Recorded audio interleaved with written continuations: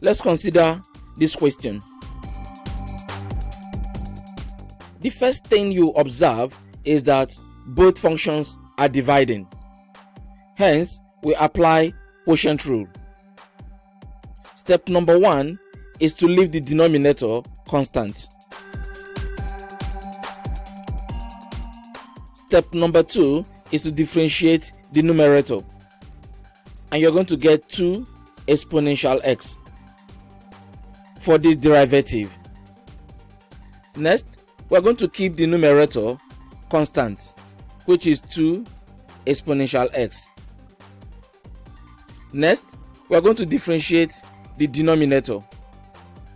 From basic derivative table, when you differentiate sine x, you're going to get cos x. Hence, I'm going to have cos x for the derivative of sine x.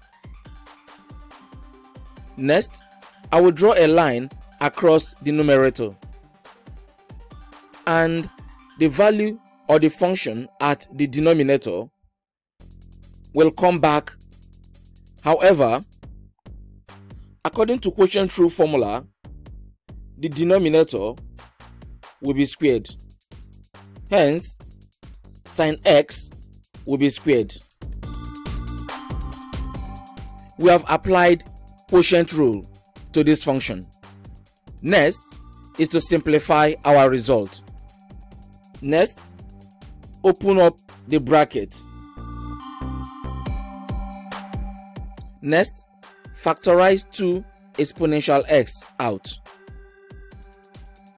and this becomes our dy dx. From the options, our answer is A. This is calculus.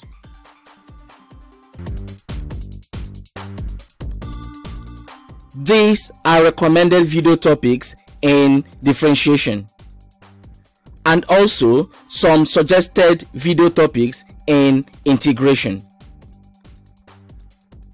including their applications.